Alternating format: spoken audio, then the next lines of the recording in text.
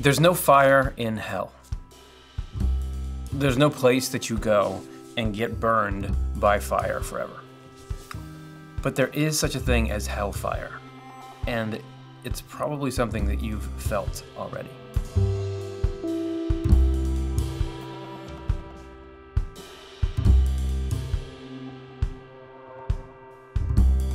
Hey, what's up, everybody? You might have heard the idea that you could possibly burn forever, literally burn forever in hell. There's an idea, a widespread idea out there that it says that this is the picture of how life works. We start in the world, right? You and I are living this life here, but God has some rules, and if you don't live by those rules, after you die, you go into the afterlife, you go over to hell. And you know what happens in hell? Burning. Fire is in hell. Hell is made of a ton of volcano type, super hot stuff, and you get burned forever for a punishment. Well, because you did stuff that was wrong here. So God is burning you in hell forever. You heard that? That is freaking nuts. Have you ever been burned by fire? Like, have you ever been badly burned by fire? I haven't, but I've been burned a little bit, and it's terrible. Getting burned is one of the worst pains that you can feel. To be consumed completely by fire, there's no crime that would justify more than like 25 minutes of being completely burned in fire. But you're telling me that God, who is love itself and truth itself, is going to set that up? I've got an idea. I'm going to burn you all forever because you didn't do what I wanted you to do, or because you did something that was wrong. Think if a person did that, that would be the new Hitler. Everybody would look and say, never be like that person. You'd hear they burned all their enemies forever because they didn't do what they wanted. It's absolutely not what God would do. And you know why God wouldn't do that?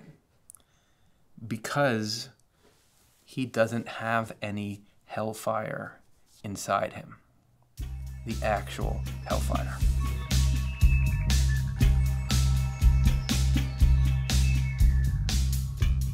There is hellfire, but it's not a chemical reaction like fire is here.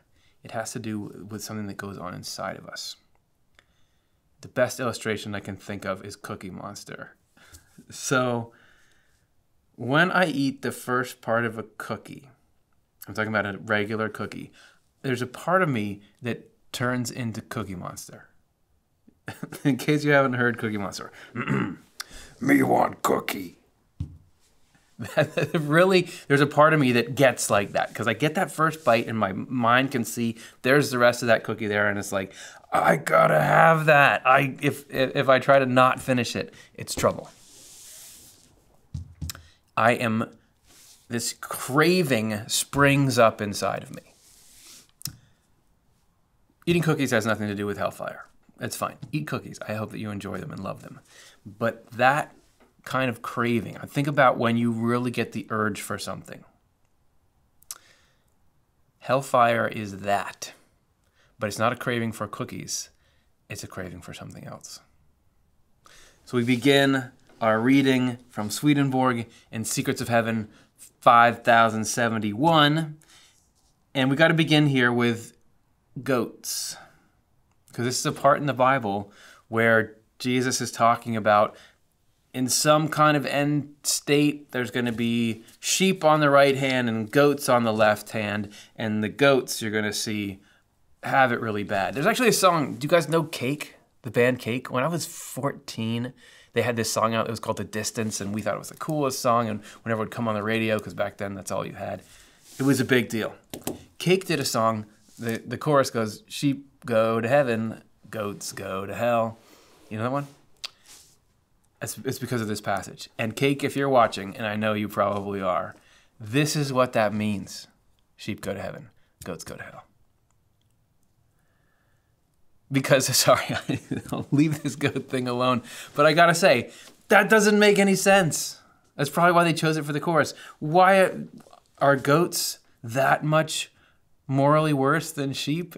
It's because they eat grass differently.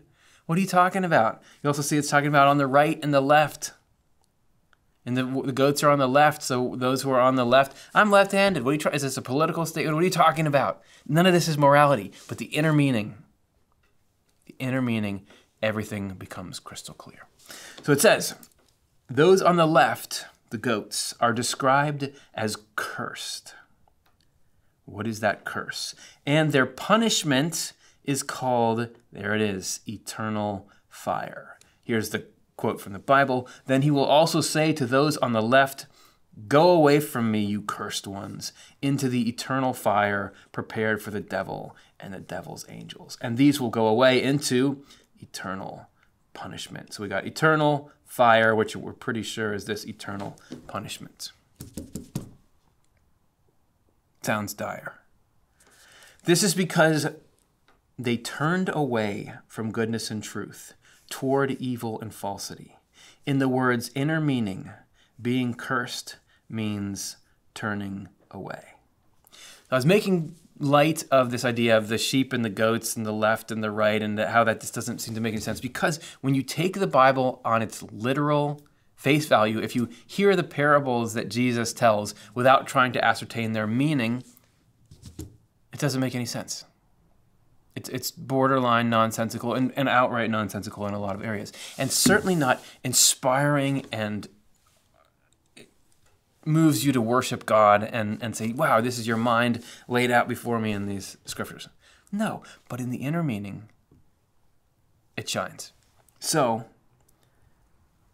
the curse, the inner meaning is all about each of our individual lives, because that's what God is interested in, is turning us away from hell, which is the desire to do what is evil, and toward heaven, which is the desire to do what is good, because then we can commune with God and have a happy life and not hurt each other, because that's what God is all about. So the turning away, the curse is the turning away from goodness and truth toward evil and falsity. God isn't cursing you. You are bringing misery on yourself when, as God sends out love and truth everywhere, those who turn toward it and accept it, and moves them into heaven, because heaven is the acceptance of that. But if we turn away and we say, I don't want that, the curse is not only not getting the joy of goodness and truth that you get in heaven, but it's bringing the misery that a life based on evil brings you. So that's the curse. What's the eternal fire? What is hellfire? This is a great little mission statement for hellfire. The eternal fire they depart into is not physical fire, and it is not the torments of conscience. So it's not, okay, you're not being burned physically, but you're being so racked by guilt and shame over what you've done that you might as well be on fire. That's kind of like a loophole where you can still get punished by misery, but it's not physical. No. Hellfire is a craving for evil. Hellfire is the craving for evil. It's like I was talking about before, cravings that, and it absolutely is just like fire. Notice when you're triggered or you want something that you know is not good, it blazes up. You don't think about it like that, but as soon as you have this concept in your mind, whenever something gets triggered like that, it's like, oh yeah, that's fire.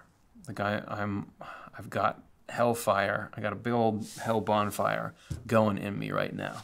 Our cravings are spiritual fires that consume us during bodily life and torment us in the other life. So there is some kind of torment in these cravings. They initially display themselves as kind of good. You want something because you think it's going to feel good. You want to yell at that person. You want to take what is theirs. You want to, cheat on somebody because you think this is gonna be good. This is gonna be great. And maybe you feel something like, this person insulted me and then I humiliated them and it felt great. But there's a torment inside of that. That is the pangs of hellfire. In the spiritual world, what's going on is everything that's deep inside us in this world that we kind of don't show to the world. There, it's out in the open and it's what drives everything. So everybody who is full of love for the neighbor, they congregate just naturally. Their love draws them together. Everybody who enjoys harming the neighbor has the craving of hellfire inside them. Same laws of spiritual physics apply. And so you have a group of people, all of whom deeply enjoy harming people in some way, doing things that are inherently harmful to other people. They all have hellfire burning in them. These fires drive hell's inhabitants to torture each other in horrendous ways. God doesn't torture anyone. There's no hellfire in God. There is no craving for evil or revenge, and no justification of, well, these people have not lived up to my standards, so I can just crush them a little bit. There ain't none of that in God. God is the opposite, which we'll get to before the end of this, so don't worry. It's not going to be too bleak for the whole episode, but it's going to be bleak for a while in the hopes that we can learn this and learn to extinguish that hellfire in us whenever it pops up. If you've based your life around the joy of evil, what you do is you look out, you go around, you look for targets, and you go do what you like. You go try to hurt them. Guess what?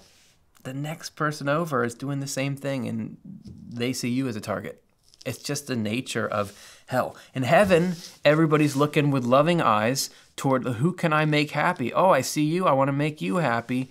And so I make you happy, and you're doing the same thing, and you make me happy, and it's just the happiness multiplies. Hell is having to live with the reality of what you do. That you can go around and harm all these people, and you think it's great. At some point, somebody's going to do the same thing to you, and you have to experience the full circle of it. God is not absent from that. Actually, angels in heaven are constantly working to mitigate and stop and reduce the suffering as much as possible in hell. But because of the craving of hellfire, the suffering can't be eliminated. It's as it said before, it's eternal fire, meaning it cannot be satisfied. Nobody says like, okay, I've done enough of those things. It's progressively addictive to give in to the cravings of hellfire.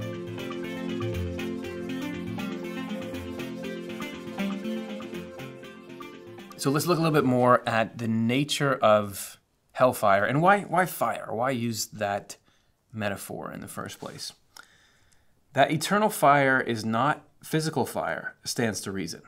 That was the reasons I was given in the beginning. There's no way that there's going to be some situation where you're burning forever.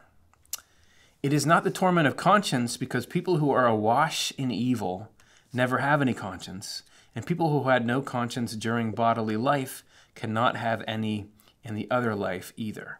We take our minds with us. It's not just, we suddenly change after death. Who we are making ourselves into now, that state, you wake up in the other life and you still got your mind. You still got who you are. Eternal fire consists in cravings because all the fire of life comes from what a person loves. There's such a thing as heavenly fire, Not all fire is bad. Fire is what let the human race start to cook. And before electricity came along, we needed it for everything.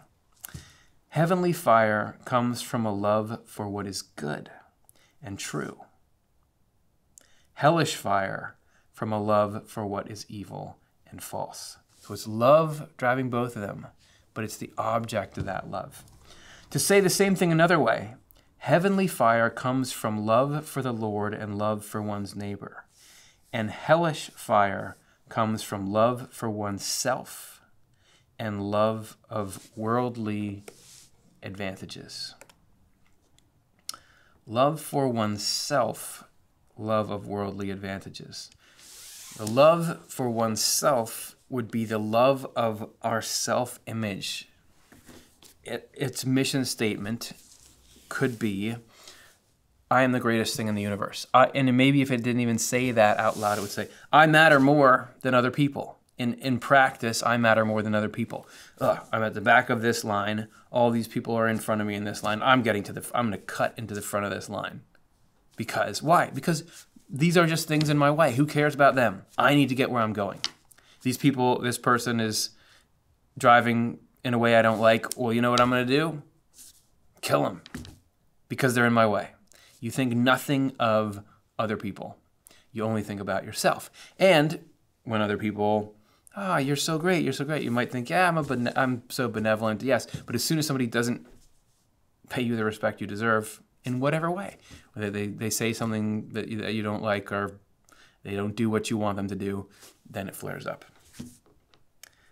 That is the fire that is burning inside of us. And just think about the way that chars everything in life. You have, if you think about them like sticks, you have your relationships, you have your mind and your morality, your spirituality, your connection to the rest of society. If this ego thing really runs amok and you really don't care about anyone, it just chars all that stuff up, ruins all that stuff. The love of worldly advantages would be the same thing, but for wealth. That person has something I want, and I'm going to get it, or I want more. There's enough greed that I'm going to do something that I know deprives somebody else, whether I can justify it or not. I know it deprives them, but I just want it. I want more stuff. I want more experiences. Same kind of blaze that happens there.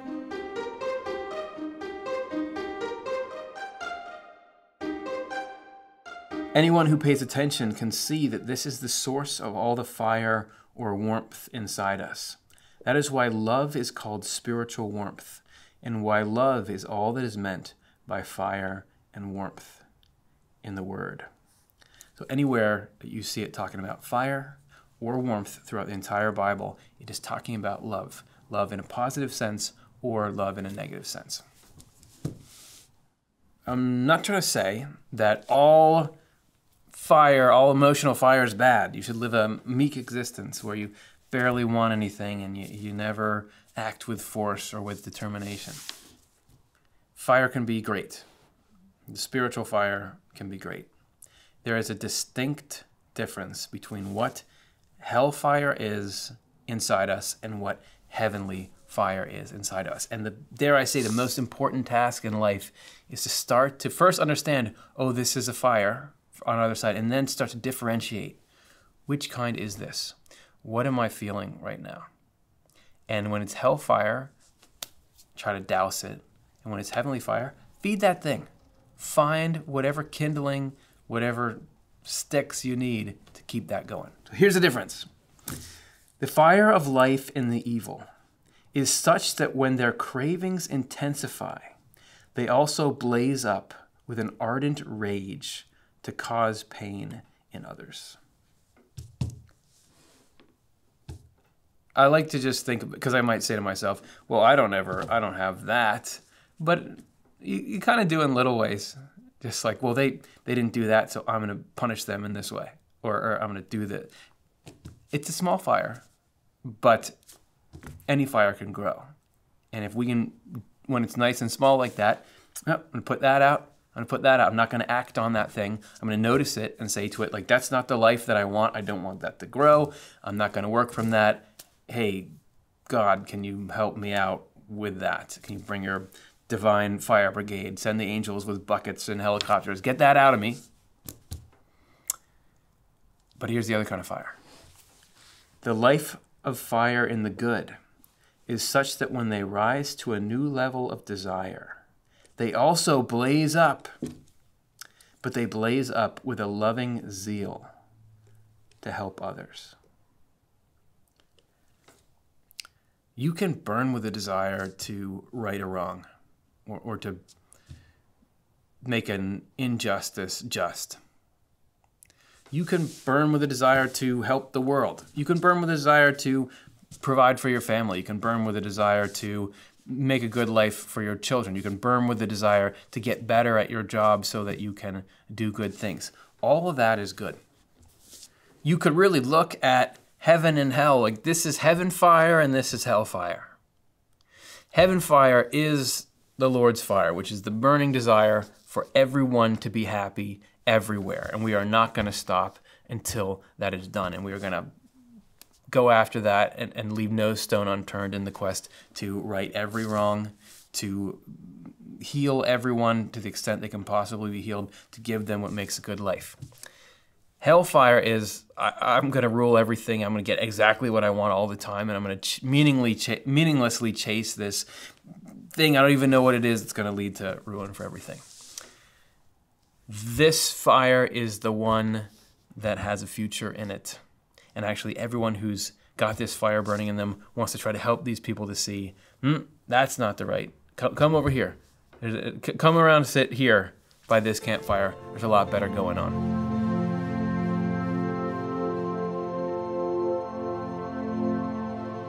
So, it sounds serious, hellfire. It can be, but it doesn't have to be. This is something we can be looking for in ourselves, whether you just need a little candle snuffer to put that one out, or whether you need, the big guns to help you put out a big fire in yourself. That's the work of life, and it can be done with joy. It can be exciting to think, hey, the more that I put out this hellfire, it's a little less fire season for the human race. Because everything that we turn on the news and see that it's happening and we don't like that it's happening, that's because of the hellfire that got out of control in somebody. So we can each do our part to practice spiritual fire safety, and we could see, the extinction of hellfire and the age of controlled, useful, loving, helpful heaven fire spread out of control in a good way.